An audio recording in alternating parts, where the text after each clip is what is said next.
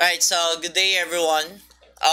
Well, this time we're going to start from the very first, all right, on how to get or access the Google Classroom on your PC and mobile phone. So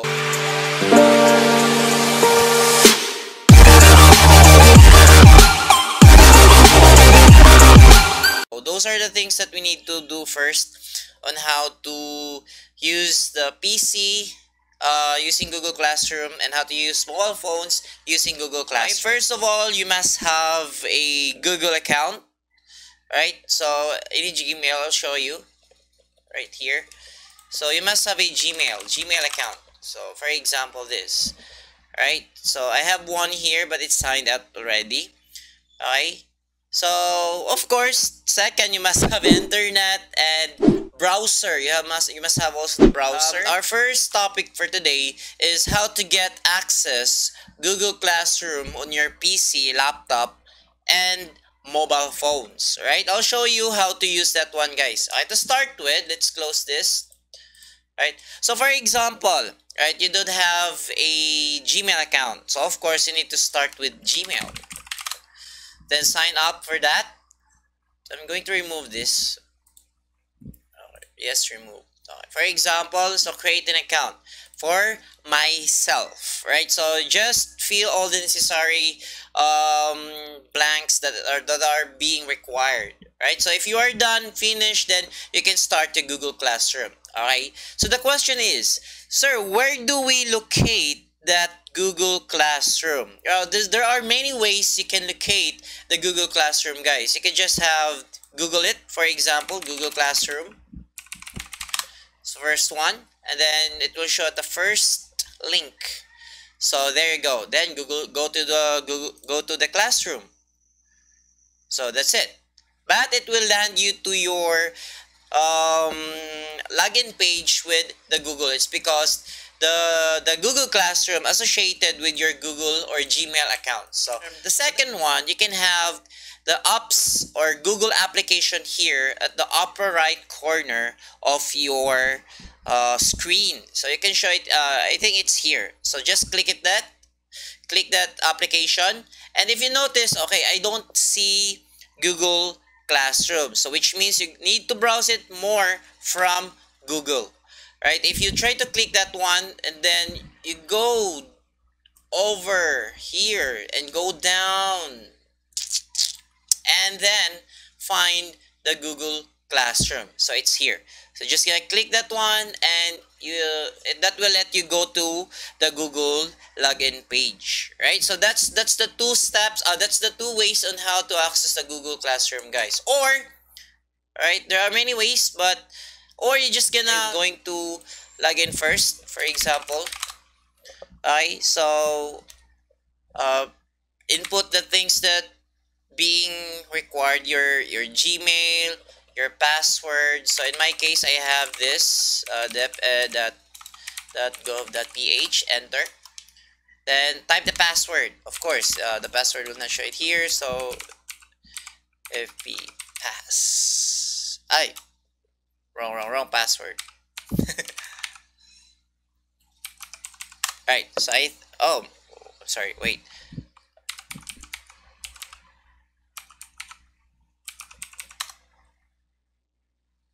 Right, there you go.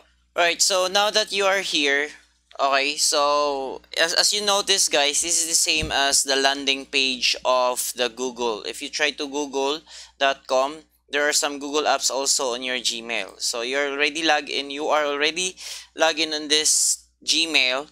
So then you need to click and you will able to see this Google Classroom. So ta-dang! Alright, so this is the landing page of the Google Classroom, guys. Alright, I'm gonna explain the parts of the Google Classroom. We're not going to add a class yet. We're not going to join any class yet, but I'm going to explain what's on this landing page of the Google Classroom. Now, if you already log in on your on your Gmail account, of course, it will show you, if you click the Google Classroom, it will show you this page here. So no classes here. So which means you did not add any classes yet, or you did not join any classroom or class yet. So which means this classroom is empty, right? So if you notice here, there is a option here. It is usually it's Navicon. I forgot the term of this, but if you're going to click that one, it shows here the settings, the archive classes, the calendar, and the classes. Of course, if you're going to click that one, it shows you the calendar, right?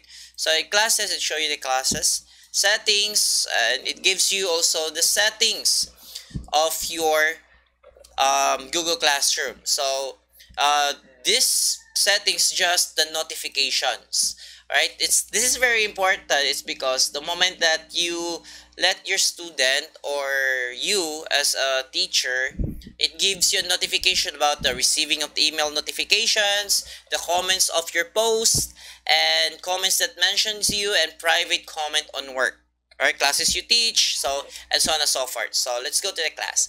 So next is the plus sign here. Now the plus sign here is very important. It's because this is where you can add, right?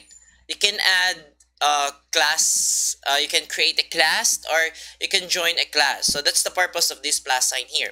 The next part here, if you want to move to another application of Google Apps, it will show you a bunch of Google applications here. Right? Now, if you wish to click and sign out, then you can sign out on this page. So let's move on to your mobile phones.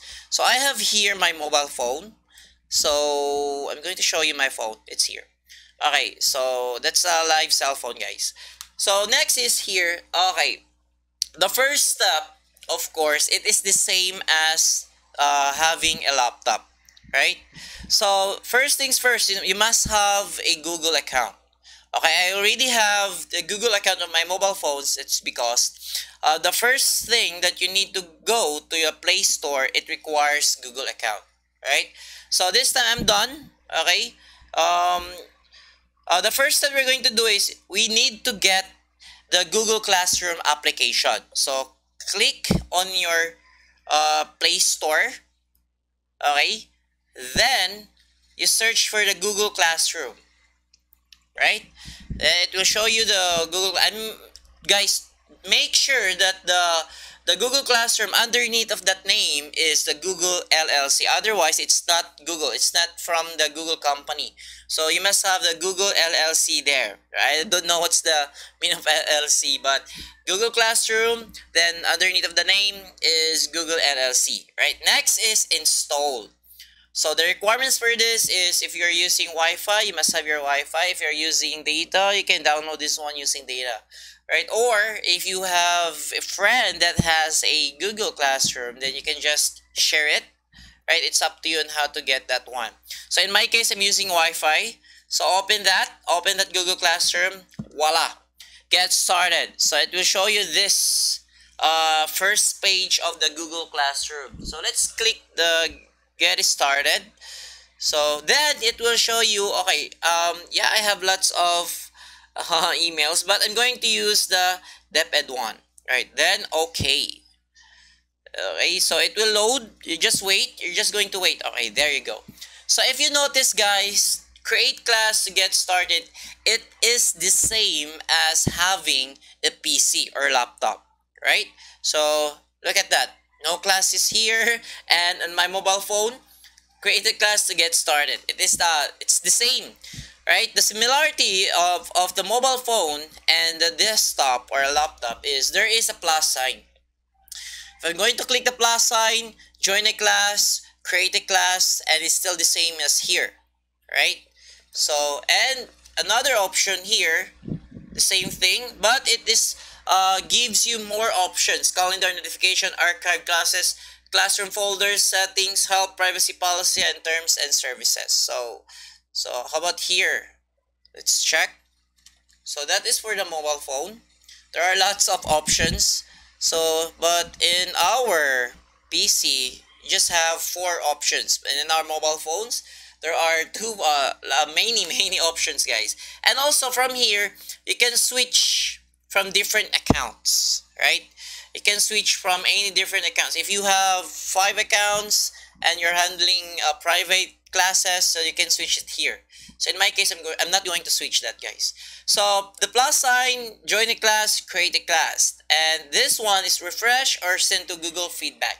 So that's the differences between um, the PC and laptop and the mobile phones, right? So if you have more questions regarding about the parts and on how to get or access the Google Classroom, please comment down below, guys. So I'm going to assist you there. I'm going to give you a feedback on your comment, right? So see you on my next topic about the Google Classroom. So goodbye for now. Thank you, guys.